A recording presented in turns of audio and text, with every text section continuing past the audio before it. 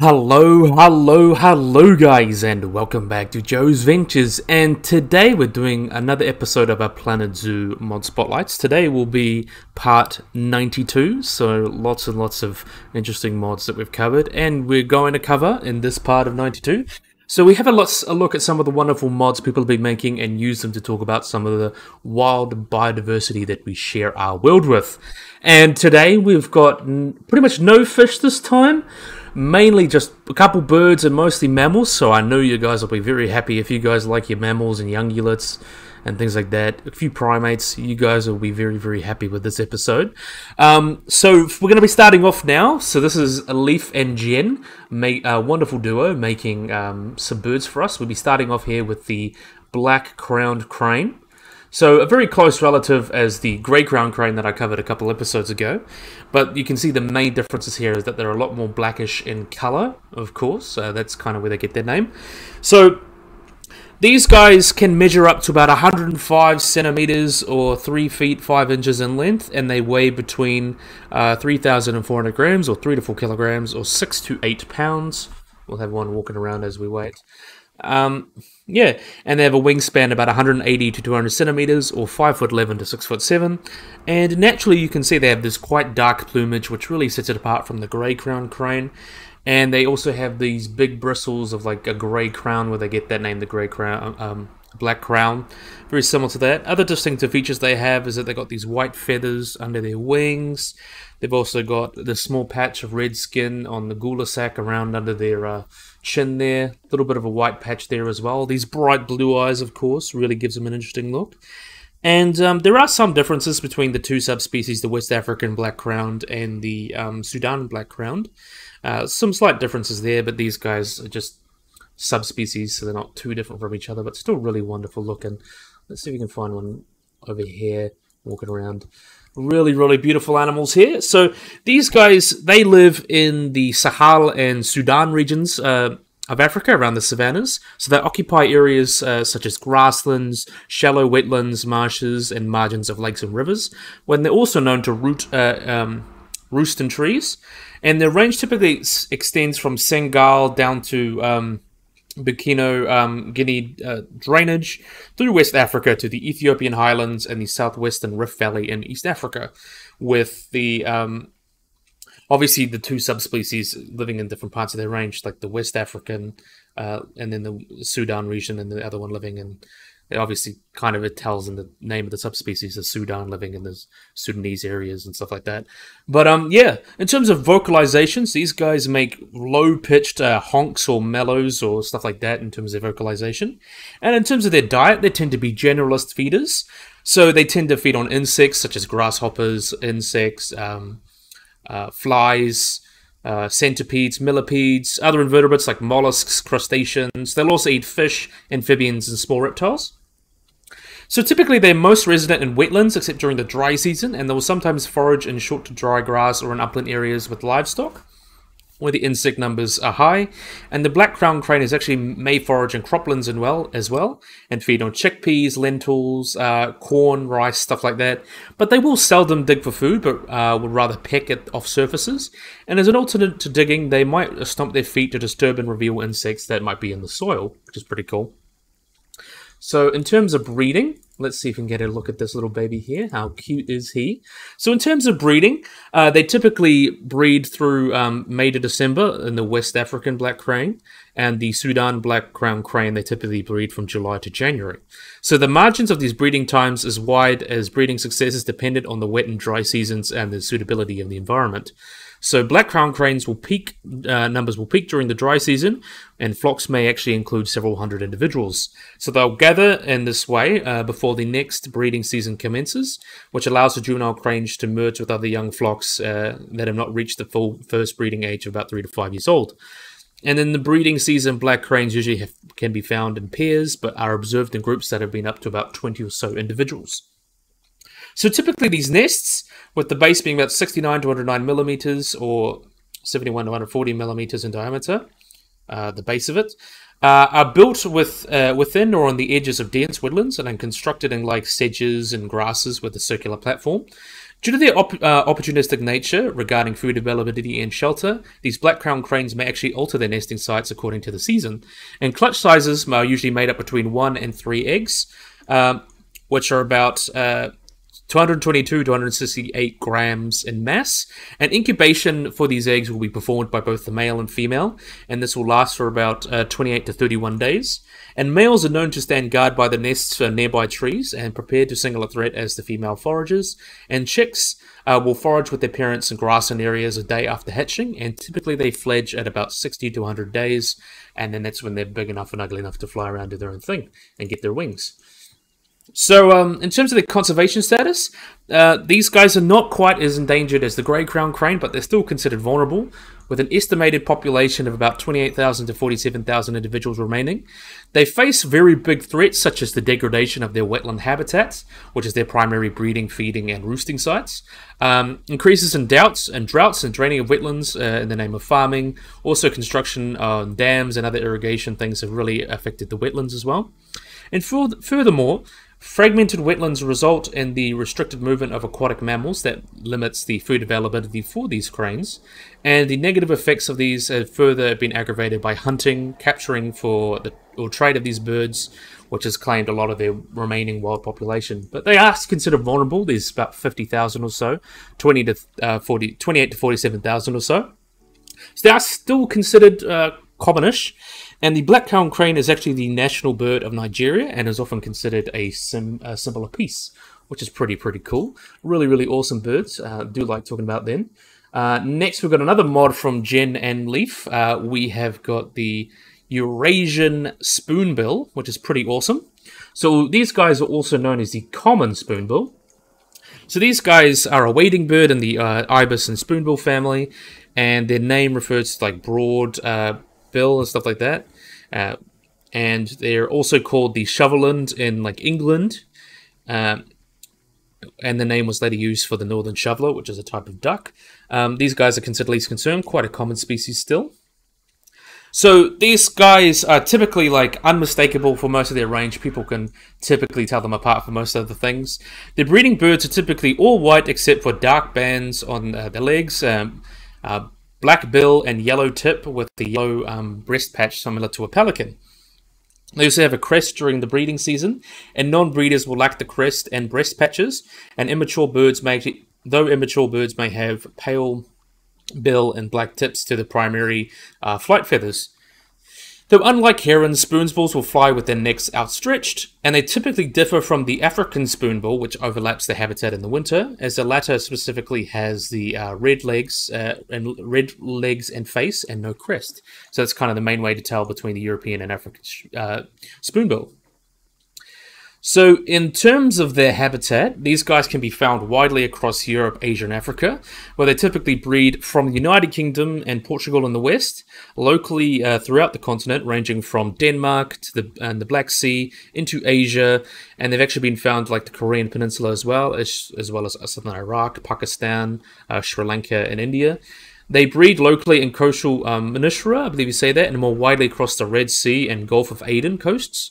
And they have been known to breed in warmer parts of Europe, such as the Iberian Peninsula, which are resident populations. But northern populations normally migrate south to the winter or the northern half of Africa or warm parts of Asia, so they can basically have a warmer place to bring up the baby to survive during the winter, which is pretty cool.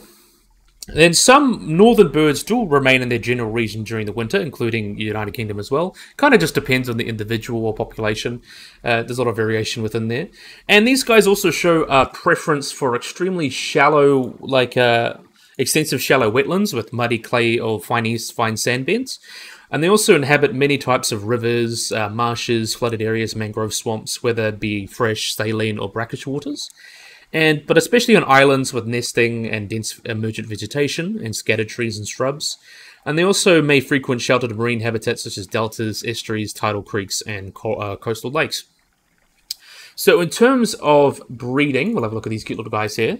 Most northerly breeding populations are fully migratory, but they may only migrate short distances, while others more southerly populations are resident or nomadic or partially migratory. It really just depends on population. In the Paleoarctic, they breed in the spring, so from April, but in tropical parts of their range, they will breed depending when it's raining the most, coincide with rainfall. Breeding is normally in single species colonies or in small single species groups, amidst mixed species colonies of other water birds such as heron, egrets, and cormorants. Outside the breeding season, Eurasian spoonbills will form singly or in small flocks up to 100 individuals. Migration usually is concluded by flocks of 100 individuals or so, and most actively take place during the morning and evening, though in coastal areas that goes with the tidal rhythms. And they roost communally, and in roosts up to about 15 kilometers away from their feeding zones. And you can see this cute little baby here. Isn't he adorable? So the nest platform that these guys make is typically either constructed on the ground, or on islands, or in lakes, rivers, or dead stands of reeds, mangroves, or trees up to 5 meters off the ground. So within colonies, nests are usually quite close together, no more than 1 or 2 meters apart, and breeding colonies are normally sited within 10 to 15 kilometers or 6.2 to 9.3 miles of feeding areas, and often much less, though some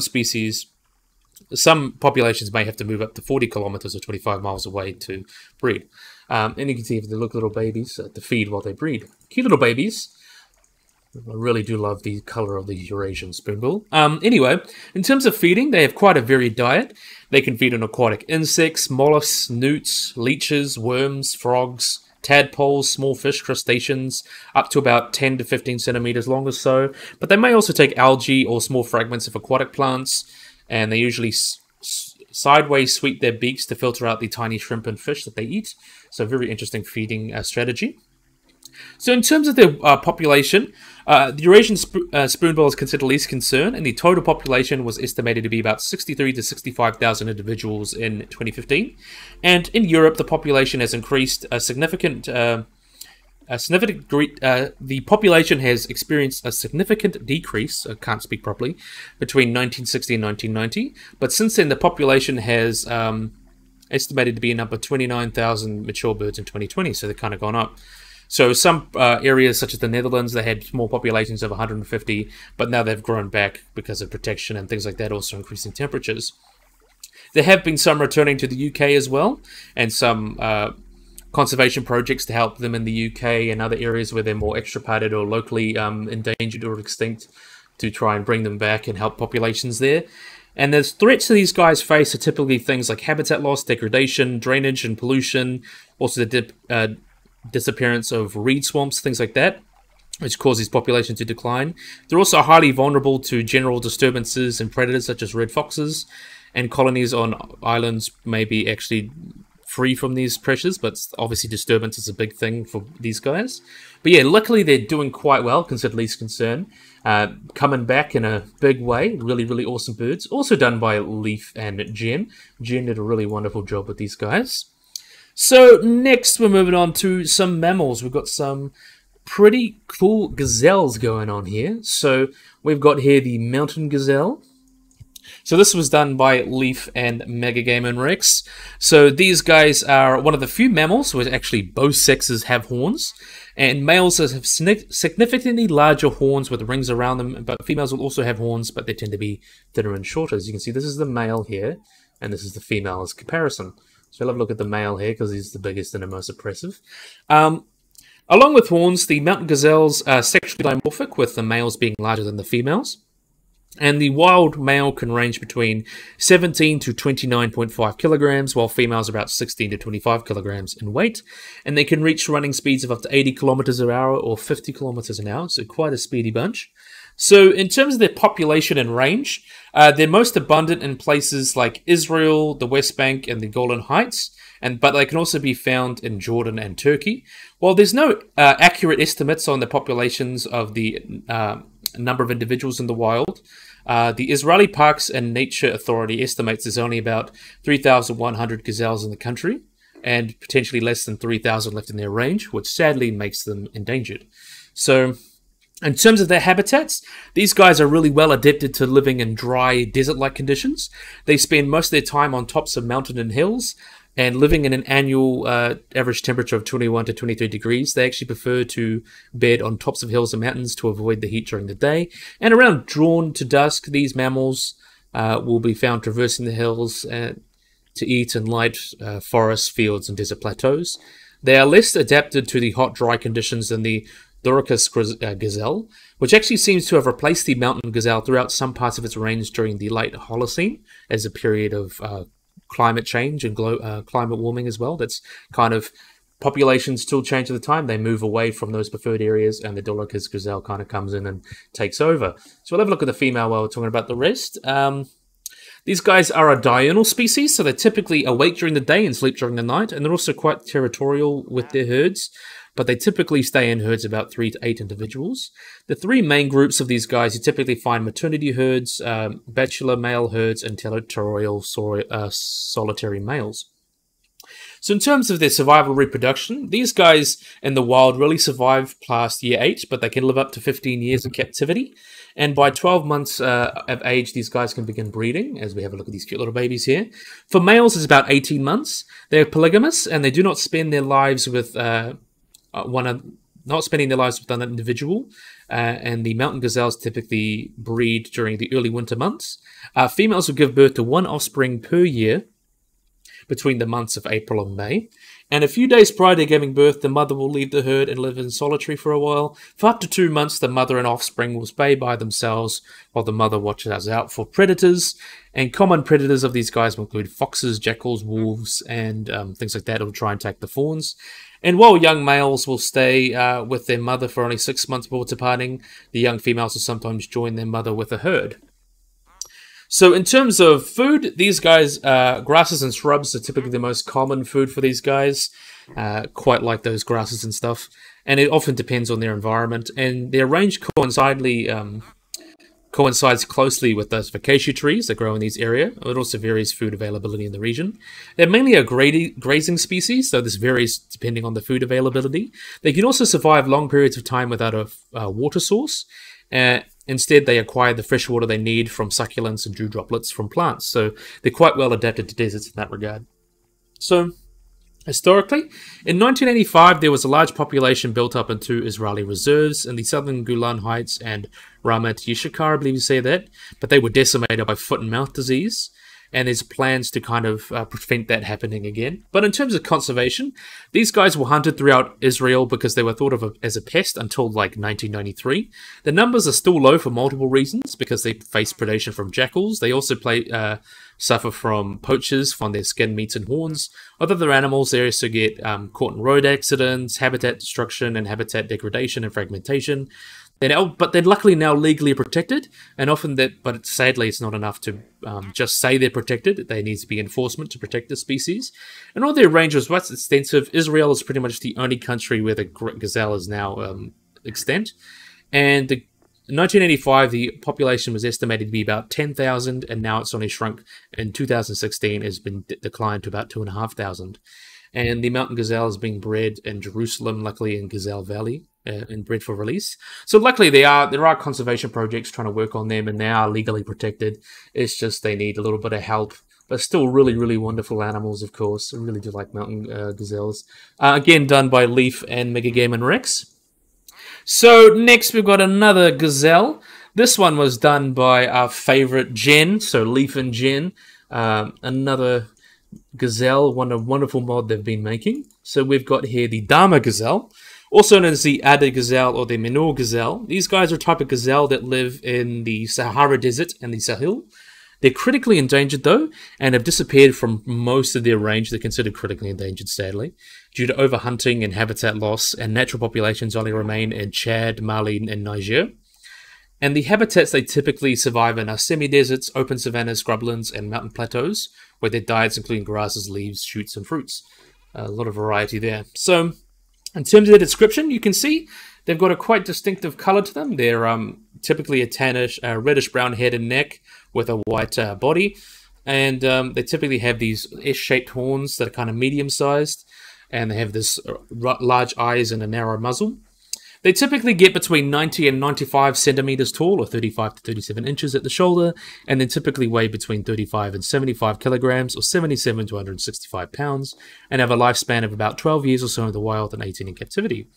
So a few days after being born, the young Dama are small enough to kind of follow the herd, as you can see here, being able to run around pretty easily, as you can see, pretty cute.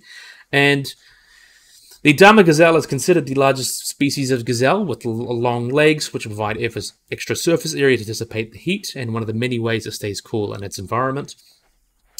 They have also tend to need more water than some of its desert relatives, but they can withstand fairly long droughts, which is pretty cool.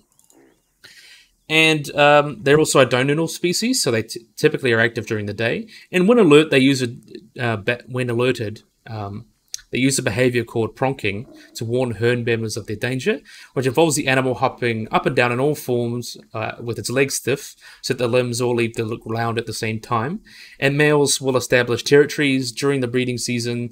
They actively exclude mature males in the breeding season, and they mark their territories with urine and secretions from their glands near their eyes. So they're also divided into 3 subspecies. This subspecies here is the kind of Rufficollis, as if you say that. These guys are typically present in captive breeding programs in Europe, North Africa, and North America and the Middle East, but they're very rare in the wild. There's also M. Dama Manure, which is kind of it's a variant of the mod that shows it, but the main difference is that they're much more reddish. They typically have reddish, typically all around here, down their leg, and around their back. They're typically much more reddish. They're also extinct in the wild, but they're present in captive breeding programs around the world. And yeah, but its numbers have typically fallen about over 80% of the past decade, and the wild population is estimated to be less than 500. But there are a lot in captivity, luckily. They often occur in poor countries where little action is taken to protect the species, being not well guarded, etc., etc. They have been extirpated from Morocco, Nigeria, Libya, and Mauritania, how you say that? But populations do remain in Chad, Mali, and Niger, and have been reintroduced into Senegal and Tunisia, which is pretty awesome. So in terms of threats, they do not really need a lot of water, but they need more than others, so they can be particularly affected by particularly harsh dry spells in their range. But human threats include stuff like habitat destruction, human threats also hunting, obviously for sport and for food. Tourists getting too close to them can sometimes spread diseases or potentially get themselves hurt, things like that. But luckily there are lots of conservation efforts in place to protect these gazelles. A few measures have been taken at reserves so they can live peacefully, and there's lots of captive breeding programs to help breed these populations up to make sure they're happy and healthy. Let's have a look at a female while we're walking around. Really, really awesome. So there's lots of captive breeding programs that they sadly inbred, but luckily they are doing okay in captivity, and there have been some reintroductions into places such as Morocco, things like that, and with some having telemetry like collars put on so people can find where they are, where the conservationists can. But sadly, in some areas, they've been killed by wild domestic dogs and near military outposts and other things like that, which means they don't really recognize predators anymore. Even though the goodwill is there, sometimes helping them survive is a little hard, but hopefully people persevere and we start to get healthy populations of Dama gazelles back in their wild where they're supposed to be. But yeah, really, really awesome. You can see this cute little baby here. We definitely need more of these in the wild. Really, really beautiful little guys here. Big, big fan.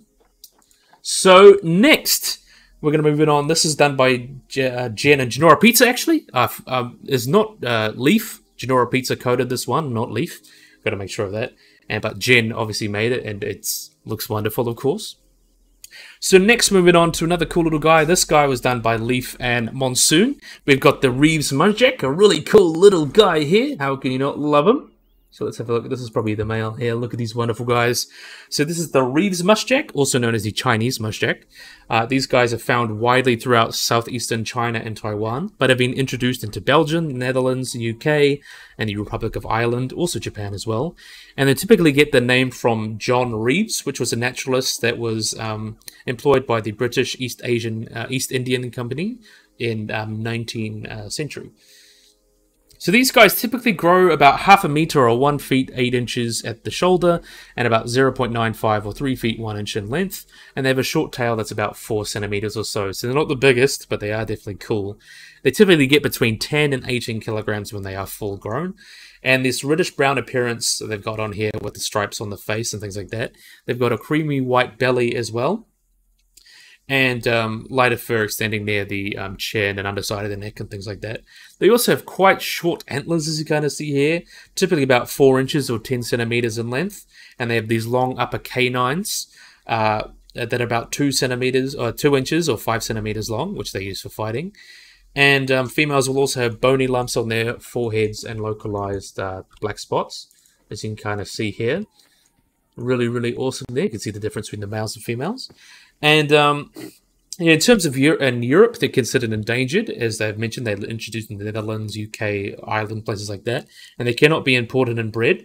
But their behavior is typically, these guys feed on herbs and blossoms, fungi, grasses, nuts, things like that, and even tree bark. They'll also reportedly eat carrion when it's got an opportunity. And they're typically also called the barking deer because they have quite a distinct barking sound that they make, and is although the name is also used for other species of muntjacs. The barking sound is common during mating or when provoked. And their typical habitat is typically like forests and scrublands.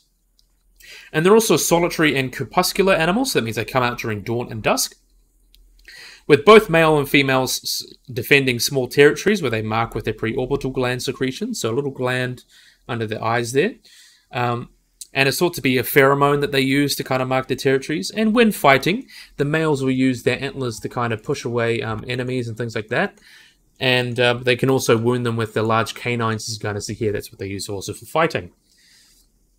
So female muntjacs, also known as does, they become sexually mature in their first year of life, and mating occurs throughout the year. The gestation period lasts for about 209 to 220 days, while females limit the number of mating bouts through time between successive bouts demonstrated by males, so the bucks. So they typically fight each other for, obviously, things like that. They are considered least concern, but they are some protected species in areas, and they're listed least concern because they're quite widespread and common.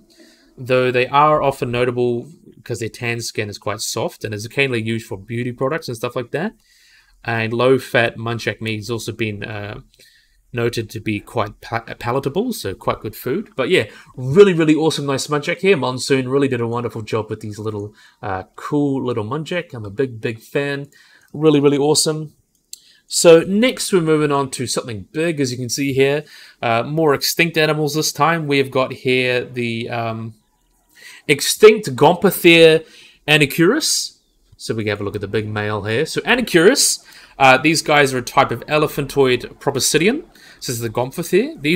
The genus itself was native to Afro-Eurasia, so they can be found across Africa into Europe and Asia, where they lived from the late Miocene until the early Pleistocene. So their temporal range is about 8.5 to about 2 million years ago. And the type genus of the family was named by Augustin Aimard in 1855. And they were traditionally considered to be a Gomphothere, but they were later assigned to the family Elephantidae. So they are related to elephants, and though they have a subfamily within Gomphotheridae, things like that. But recently they've also been put out with other Gomphotheres, so Tetraphanodont Gomphotheres, but are now regarded as Elephantoidea, so they are closely related. They're typically not too distinct from that, so they stood about 3 meters tall and weighed up to 5 tons, and looked quite similar, as you can see here, to your typical modern elephant. And aside from having somewhat shorter legs, they were quite different because they had much longer tusks than your typical African or Asian elephant, and actually considered to have the longest tusks out of any elephants. So these tusks got up to about 4 meters or 13 feet in length, and they were typically potentially used for weapons and for digging and things like that. Very similar to how elephants will use their tusks today. And their molars were not composed of laminae like true elephants, but they had cusps that were kind of like tapir and pig molars. And it seems like they may have lived in forests and stuff like that. They eat from trees, shrubs, and dig out tubers and roots on the forest floor. And they died out when these habitats during the Pleistocene became more grasslands. And stable isotopes from Ethiopian Anicuris from a mammal about 3 to 4 million years ago suggest that it also grazed on plants, so that potentially might not be a big as cause as we think. But let's have a look at the females while we're talking about them. Look at how cute these guys are. Really, really awesome. So the oldest known species is A. promisius, which was found in the Pakistan about 8.5 million years ago. The species depicted here is the latest species. So this species is Anicuris avirensis, which was the last surviving species and went extinct during the early Pleistocene, about 2 million years ago. So this was when it was kind of, Europe was a lot warmer than it was today, so with lots of forests and stuff around the place. So dental microware analysis also suggests that these guys were browsers, so they typically feed on barks, seeds, and stuff like that, and potentially went extinct when most of these food resources went away during the Ice Age as the world became drier, and typically forests gave away to grasslands. But yeah, still really, really awesome species here. Really cool to talk about them.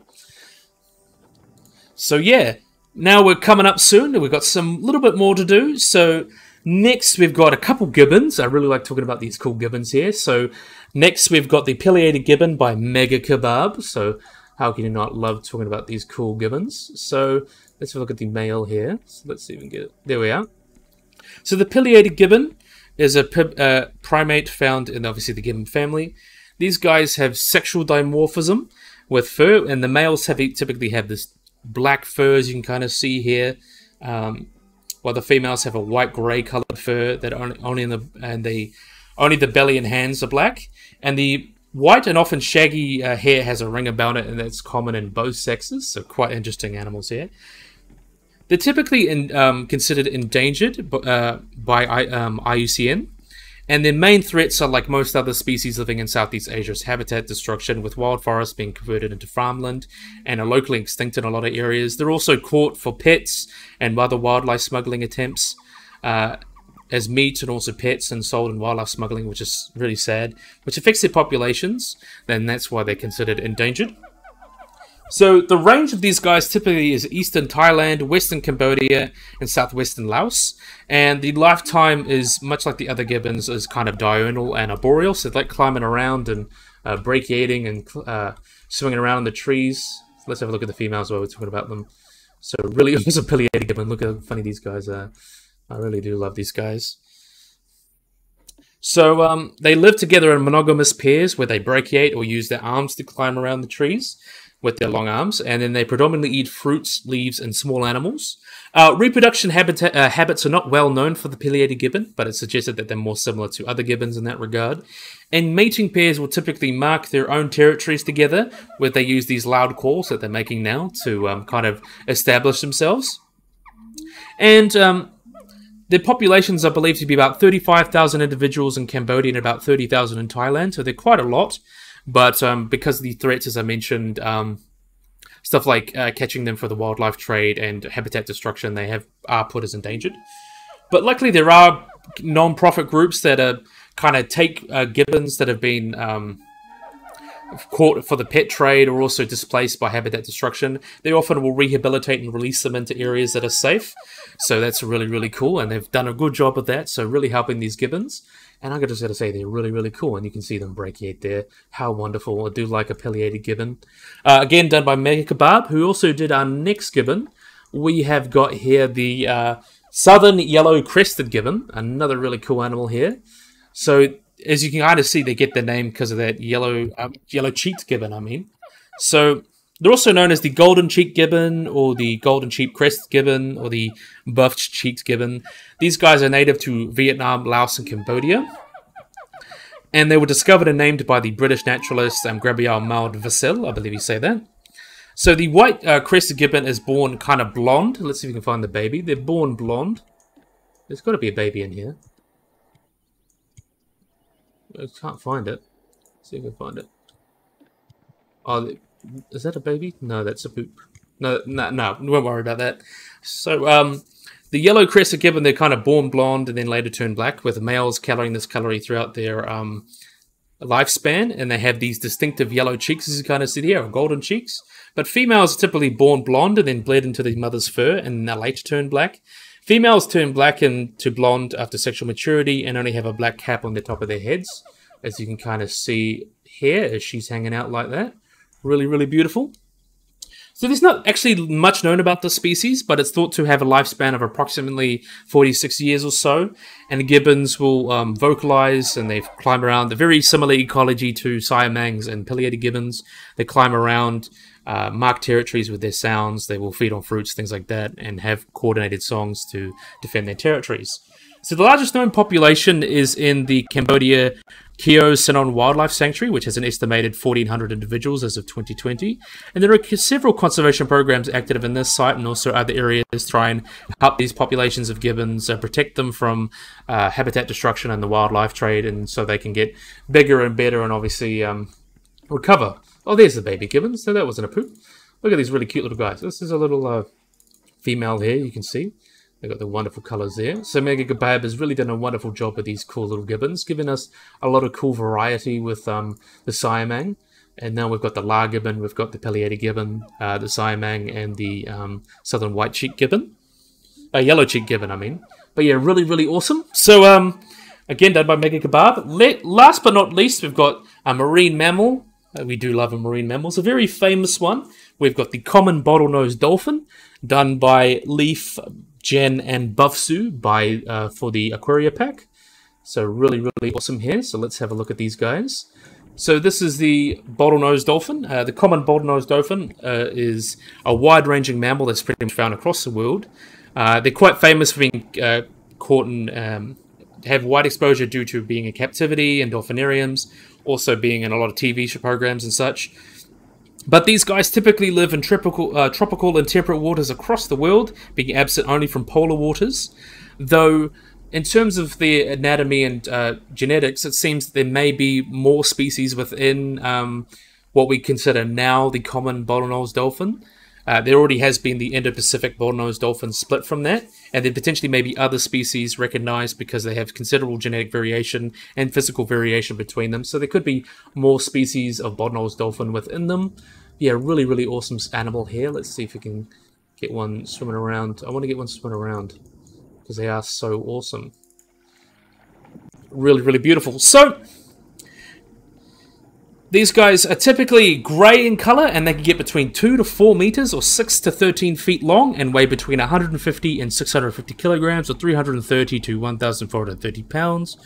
Males are generally larger and heavier than the females, and in most parts of the world's adult length is about 2.5 to 3.5 meters or 8 to 11 feet and weigh between 200 and 500 kilograms or about 400 to 1,100 pounds. And you can see they typically have a short but well-developed snout that kind of looks like a gin bottle, where they get the name the bottlenose.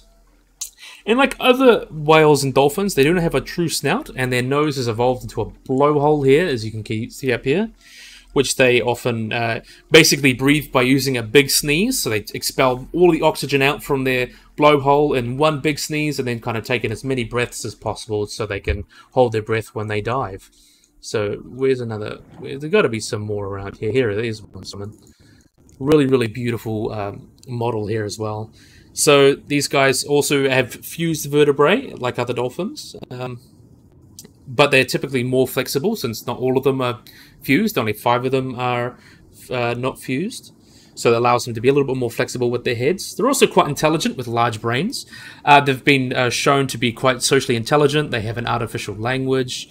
They can mimic, they can characterize objects, and also recognize themselves in mirrors, which is ways of really testing their intelligence. They consider to be very, very smart.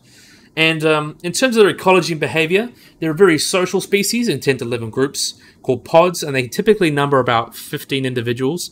But the group size can vary from just pairs of dolphins to over 100 or even 1,000 individuals for short periods of time. And these types of like nursery groups, juvenile groups, and groups of adult males, there's lots of variation within that. In terms of the diet, these guys will typically eat eels, squids, and shrimp, also a wide variety of fish. They do not chew their food and also swallow it whole, and these guys will often work together to hunt them as they use coordinated attacks. Some populations that live on coasts, they will funnel them near the shore and kind of use mud to paddle them and kind of create kind of mud nets or sand nets to catch prey, and then they will drive them onto the shore and then reach out onto the shore and then slide back into the water and grab their food, which is pretty cool. And like other species of whale, they have echolocation from this large melon that they have, which is a kind of a fatty organ that they have on their heads that amplifies sound, so they can use the sound to kind of pinpoint prey and use that instead of using their sight, which is very effective for these guys, and also use them to communicate. Depending on where they live, they have a wide variety of different food things. In populations of the US Atlantic coast, they'll eat perch and eels and stuff like that. It really just depends where you are. They'll eat pretty much anything as long as it's not too big for them. And they can hunt together. They're also quite social and good communicators. So they will typically communicate by lots of squeaks that are emitted from their blowholes, also whistles from their nasal sacs, and then below the blowhole. And they'll communicate with other different types of body language and stuff like that. So they're very, very social and able to communicate very well with other members of their group. The head, as you can see, the melon has also got an acoustic lens that they use to protect the brain case as well, and they use that to communicate. They also will emit clicking sounds and listen for the echoes to try and find potential prey and potentially other things and nearby objects, things like that. So that's what they typically use to kind of find their way around the world and communicate with each other. Quite a vocal species, and use that to communicate. In terms of reproduction, we'll have a look at the cute little baby dolphins as we talk about these. So look at this cute little guy here. So typically, mating for these dolphins is polygamous. So although they can breed throughout the year, they mostly breed in spring. Males will form alliances to seek out a female in estrus. And for a chance to mate with the female, the males will separate her from her home range, and then the female will bear a calf every 3 to 6 years. Typically, after a year-long gestation, the female will give birth to a single calf, with a newborn calf being about 0.8 to 1.4 meters, or 2'7" to 4'7" in length, and weighing between 15 and 30 kilograms, or 33 to 66 pounds. And the calf will suckle for about 18 to 20 months, and then sexual maturity, after it's weaned, they become sexually mature at about 5 to 14 years of age, depends on the population, with sexual maturity usually occurring between 8 to 13 years for males and 5 to 10 years for females. And in terms of the lifespan, they're quite a long-lived species. They can live for about 40 to 50 years. Really quite long-lived. Let's see if we can get you guys diving. I want to see you dive. Are you going to dive for me? Come on, dive for me.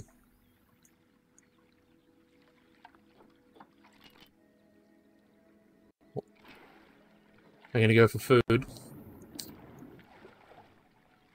They probably are. Alright, we'll just find another one swimming around. Gotta be another one swimming around. Yeah. So, yeah. In terms of their distribution, these guys are typically found in temperate, subtropical, and tropical oceans all across the world. The global population is estimated to be about 600,000. And there's many different populations. Some will live more inshore, closer to shores, and then some will live further offshore, and they're typically called inshore, offshore populations. Typically, these offshore populations are larger and darker and potentially smaller fins and beaks than the inshore populations. But offshore populations are quite migratory. They can migrate up to 4,200 kilometers in a season. But inshore populations tend to move less, though some will move different migrations, things like that, in terms of El Niño events, and potentially move in different areas to find food. That really just depends on the local population, things like that. Coastal dolphins actually appear to adapt to warm, shallow waters by having a smaller body and larger fins to help them move better and help distribute heat a little better as well, which is pretty cool. And they can be found in estuaries, lagoons, harbors, and bays, though offshore dolphins tend to be adapted for cooler, deeper waters. And certain qualities of their blood actually suggest that these offshore dolphins are actually more adapted to deep diving, which is pretty cool. And they also considered larger body protects them from most predators and also helps them retain body heat. Well, these guys are kind of going for a feed as well. Not the best timing, eh? Anyway, we'll just wait for them to do their thing. We'll talk about human interactions as well. These guys are quite common in the most common dolphin typically you find in zoos and aquariums. So these guys will most commonly be found if you go to an aquarium and they have dolphins, you most likely be seeing a bottlenose dolphin, or a common bottlenose at least. So let's see if we can find one swimming around here. Here we are. Sorry for a bit of it. It's just the dolphins being dolphins. They're not really playing ball. But anyway, they're typically found in multiple countries. So they can be found, and they're hunted for food annually in the Faroe Islands and in Taiji. But they're also sometimes caught as a bycatch from tuna fishing. Though generally whaling for these guys is becoming out of practice, of course. And there's lots of famous individual bottlenose dolphins like Flipper, things like that. Winter, who was one that had she was rescued without a tail. I think her tail was amputated. or she was just deformed, and then they managed to give her a fluke as like a prosthetic. That's a rather cool little story. In terms of their conservation, though, they seem to be some populations, such as the Black Sea, North Sea, Baltic, and Mediterranean populations, are kind of considered under Apex 2, are the CITES, and they are protected in some areas, because some populations are kind of a bit smaller than others. Depends where you are, though. They are generally more than a few thousand different populations, things like that. But they are often affected by things such as bycatch, as I mentioned. They can get caught in nets that are specifically made for tuna. And plus, I like spouting the fact that for every pound of fish that you get about 5 pounds of bycatch. So it's very not efficient, and it can kill a lot of dolphins. But also things like marine pollution, as things such as oil spills and also mercury. Because these guys are apex predators, a lot of the stuff from the bottom of the food chain accumulates in them, so these guys can be quite toxic to eat sometimes, because they've got a lot of mercury in their bodies, and that can affect things like the endocrine system, so they have a harder time breeding, and it really affects their populations. But luckily, as I mentioned, they're quite widespread and doing quite well. We just need to solve those issues, and that's obviously something that a lot of people are working towards. People really do love bottlenose dolphins. They're quite a charismatic and awesome species. Definitely a big fan. Really do love them. So, yeah, we'll get to see you guys swimming around. How beautiful are you? Let's see if we can find a little baby swimming around and use it to talk about them. I just want to spot the little baby. Where's the little baby? There's a little baby right there. And how cute are you? Aren't you adorable? Adorable little baby dolphin. But yeah, anyway, so thanks to everyone who made these mods. Really love seeing a lot more cool, just interesting animals coming, like the gibbons and dolphins, and really just love all these species. So yeah, I really hope you guys enjoyed this video. Hope you guys like and subscribe. Always remember to hit the little bell icon to get notified about anything. So yeah, hopefully you guys enjoyed this video. Hope you guys like and subscribe, and bye bye.